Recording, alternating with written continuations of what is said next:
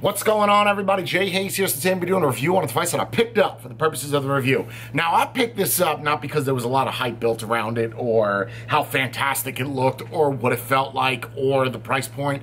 I picked it up because I'm having this big discrepancy right now with Kangertech. I don't really think that they know it, but I have the discrepancy with them because they used to be known for making some of the most solid, effective, efficient products. And then they just fell off. 5.6 was a reach. I liked it, but it was a big boy, never really sold. Nobody ever liked it. Tinted glass, different coils. You can rock different sets of coils inside the tank. It was really high speed for what it was. Got a lot of shit though, just because of the size. Then they released that RDA, and I fucking hated it. It was the dumbest idea ever. And I can't understand how a company that has such a great background makes something so shitty and they think they could get by with it. They released a couple things from then, like that U-boat, U-pen. I literally can't think of anything else that they've made in the past 6 months. And if they did, even me sitting here trying to think about it, I can't think of it, so what does that tell you about the product? Couldn't have been that good. Now they're back. I'm assuming that whoever they fired in the design department, they got back. They must have said, listen, we're making too much shit. Hire up Sunshine Lou, get her back in here, have her make some devices. Because this isn't a failed attempt. They actually did pretty good here. There's one huge problem though. I can't read the menu. It's all in Chinese. I had mentioned in a video that I did is it'd be really cool if instead of a manual, they put the respective language to that country it's being sold at in the manual instead of being multilingual. There's no way that Kangertech saw that video because this device is brand new, but the whole menu is Chinese. So I have to play hide and go fuck myself as I'm looking for Carmen Sandiego and Dora the Explorer inside the menu to figure out what charade equals what. Or shape. Charade is not the right thing. That's when I do something and you guess what it is I'm doing with words, names. That's not it. Well, no, you know what? I guess that is it because I'm looking at a shape trying to figure out what exactly that means. So I am gonna be playing charades. I was never really good at that. I used to get so mad I would just walk away and 10 seconds in. Don't sign language to me. You have a mouth, talk. Tell me what you're trying to say. Bob. That's right. That's the first word. Done. See? The game will be much quicker if you don't do sign language and you just say what it is. I feel like that defeats the whole purpose of the game, but it would still make it quick and not a very fun game because then I'm just throwing out the answers. So what we're looking at today is the Kangertech, I don't know how to say this. I'm gonna go with Xlum. It's all the way up here in the corner too. You really can't see it because it's not plastered all over the box. Probably because they were a little embarrassed that once they printed the box that this is not the word we were going for. We were going for plum and we ended up with Xlum. I feel like that word is Hebrew. Xlum. Xlum. Assalamu alaikum. That's not Jewish, but still. Malaikum assalam. This is a kit. It doesn't come with batteries. Dual 18650 with a sub-ohm tank on the top. And I'm hoping that they went back to their original roots and they made a solid sub-ohm tank. Because if those of you that don't know about Kangertech, they were one of the pioneers along with Aspire side by side. Sub-tank, that's before sub-ohm tank was actually a genre, if you will. Well, not a genre, but a field. And then you had the Aspire Atlantis. Those two were neck and neck. And fun fact for you, when the Kangertech sub-tanks came out, the original ones, the big jammies, the 7 mils, my cost was $48. They sold for $65. That was just a sub-ohm tank. You got coils, you got glass, but now sub-ohm tanks are like 14 bucks. A little bit of a difference. So without further ado, let's bring this. It's like a Murloc from World of Warcraft. Let's flip it. Don't really see a lot of Kangertech on this. There's only one branding and that's on the other side. On the top of the box, all the information, little bulleted sheet that tells you everything that's inside the box and some of the features. Ah, it's a nice size, 4.5 mil. Dual 18650 battery is very good. On the side, there is Kangertech right there, Xlum. On the bottom of the box, you got their social media, their website, Scratch and Sniff. This is obviously going to be cherry blackberry frosted pickle flavor and scented. On the flip side of the box, all the information about what is included and a little bit about this device. Go ahead and give that a freeze frame for you.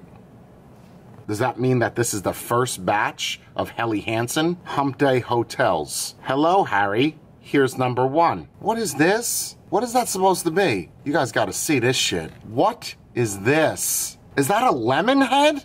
If that's their attempt at making a baby avatar, we have a huge problem. Because if your baby's head is shaped like a fucking lemon head, if your baby's head looks like a candy, I don't know if you should have let them leave the hospital right away. It's never a good sign when your child's head looks like a Jolly Rancher. You know, you gotta do something. Call somebody. Get the best doctor on the phone. I don't know what that is. That looks like Charlie Brown with half his face missing. You got this fatty next to him. Inside the box. Here we go. Really nice display. Kangertech, you know, their symbol, their icon. Very nice packaging. Box, we'll go over shortly. You get an extra coil, a spare bubble glass, tinted bubble glass on the actual tank itself with kind of an awkward drip tip. I'm assuming that does match, but that does look kind of pink to me. Underneath the box, we're going to have 2 different boxes. Inside the box, you got a little battery safety precautionary measures to be taken. Make sure if your battery looks like any of these.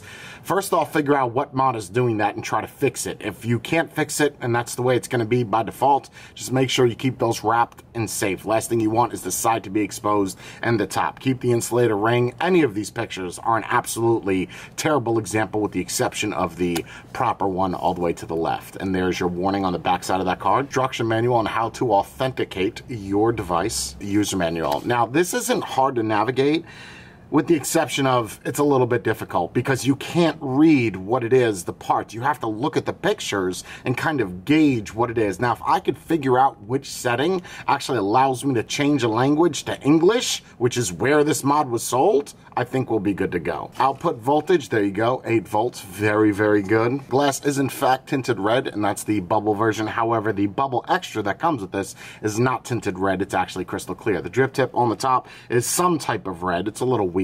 To fill up the tank on the top, you'll see these little tracks. Just go ahead and push that, and that's going to open up the top to fill it up. You'll also see an arrow right here. 510 drip tip, and that's a really nice O-ring on there. That's one of those juicy jammies, like a mini lifesaver that's been sucked on for 30 minutes. Nothing too crazy going on here. It's a sub-ohm tank. Coil inside of this almost looks like a Vaporesso NOG coil or a Baby Beast. That is the coil that it comes with. Wow. Who would have thought that Kangertech would have went the whole Baby Beast route? Would you look at that? Well, I'll be a pickle sandwich. That's pretty crazy. Usually, Kangertech was very adamant about sticking with their own coils, but they're venturing into the realm of Baby Beast coils, or looking at this Vaporesso NRG. This coil is a 0.18, 40 to 60 watts, and that does look some type of mesh. One coil inside of the pack that's exactly the same as the one that is inside the tank. So all we're gonna do is saturate this up, just get it ready to go. Just juice up your jammies here, just like that. Let that sit for a little bit. Once you have this all filled up, let it sit and let it all saturate up. Give about 2 minutes or 3 minutes respectively speaking. Up here on the top is going to be your screen. Down here on the bottom, it's that Illuminati-esque type look. You know, it's got little red rings, and then you could change the colors of this right here. That's really the only LEDs that are located on this whole mod. On the side of this is kind of where the magic happens. It's a very, very smooth feeling. Not like the Vapor Shark, a little less rubbery, so to speak. Just has a really nice grip to it. On the back side of it says Xlum, and then you have a protruding trapezoid, and then over here you got your battery venting on the bottom. Kanger on the bottom of the door. On the top for what we could fit, 28 should be no problem whatsoever. 30 millimeter. Gives you a little bit of overhang. About a 0.5 millimeter overhang on both sides of it. It's not extreme, so you definitely could get away with using a 30 millimeter on the top of this mod. Fire button almost looks like it's touch to be activated. However, it is not. You do have to press it. Battery tray on the inside, very, very smooth. Same material that you see on the frame of this is the material on the inside of the mod. Battery orientation is in fact listed on the tray. It's a little difficult to see because it is solid black, so here we go. On the back side of the tray, you have this groove that's cut into it, and then you have a large magnet on the top. Put this in down here on this little ledge, and then you kind of, let's see if I can slide it in just like that. Pretty secure, doesn't wobble around at all, and then there's your screen. I don't know what that's supposed to be, but I can assure you that little bit of jumpiness you see is not the camera, is the actual mod itself. So you can see the screen, very, very super clean.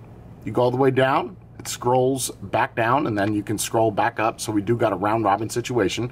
Time located here, batteries located there, and then your voltage, and then your ohms right there. I'm not quite sure what that little thing is there. I'm assuming that's some type of dial that moves when that moves. Nope, I don't know what that is. You would think that that would go with the whole thing. To access the menu on this is the up and fire button, but check this out. Okay, that's the serial number, that's both. Everything is in Chinese. Literally everything. So let's go through this one by one. Oh, this is gonna be rough. That, I assume, is the time. Whatever menu you're in and you have it set, you just hold down the button, it brings you back to the previous menu. This right here is going to be the brightness of the screen, very easy to adjust, and as you can see, when you bring it down, really starts to dim it, almost to a bare nothing.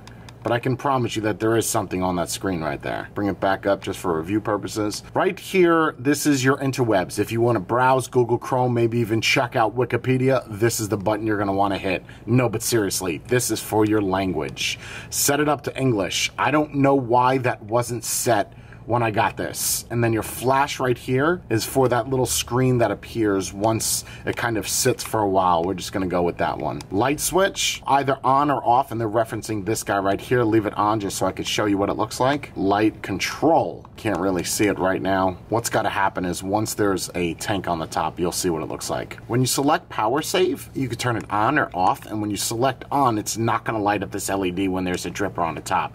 I guess that's kind of saving it. I'm not quite sure as to how much that's going to save battery life. And then obviously exit. If you want to change the metals, instead of just using power mode, you're going to hit the fire button 3 times. 1, 2, 3. And then there's nickel, titanium, stainless steel, back to wattage. Check this out, ready? This is quite unique. Give that first line of read. Do not look into the drip tip while vaping to prevent juice from spitting into your eyes. Do not swallow the e-liquid. What e-liquid? That is the Kangertech Xlum box mod starter kit. Let's bring it on the top. Hey, what's going on back on the top with the Kangertech Xlum, with the Xlum sitting on the top. Xlum.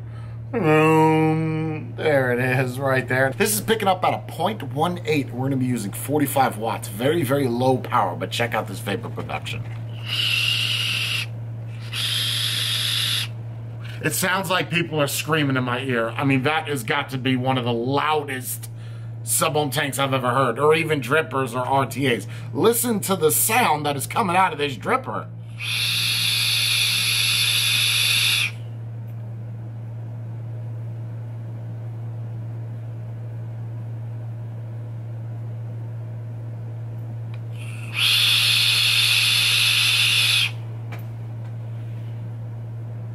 Okay.